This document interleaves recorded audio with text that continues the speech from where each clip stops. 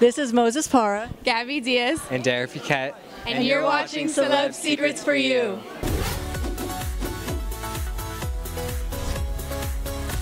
So the first live show is all done. I know you guys were really anticipating this, but it's over. So how was that experience for you? It was crazy. Yeah. It flew by. Yes, flew by. The rehearsals felt long, but then show day came and it just flew right by. Quick, yeah, but it's such an incredible night. Like the energy in the crowd was, and from the judges was just incredible. And how were your rehearsals like in the studio? Long.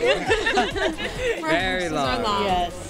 But they help us put together what we did on stage today. Yeah, exactly. And So it's without worth those it. long rehearsals, it wouldn't have looked how it looked today. So we're thankful for those long hours. So how are you guys going to take the judges' feedback and apply it to next week's dance or maybe the following weeks? I think we really need to keep pushing the game because we got positive feedback, so I feel like they might expect more from us next week, so now we really have to step up our game. Yeah, I think those comments were really nice, and it was a nice confident boost going into the next week. We just have to stay positive throughout the whole thing and make sure to wow them again. Yeah, I think it was definitely a huge confident boost going into next week. I feel a lot more confident, so I'm just really excited. And then do you have a message for your fans because they're going to be voting for you for the first time this week?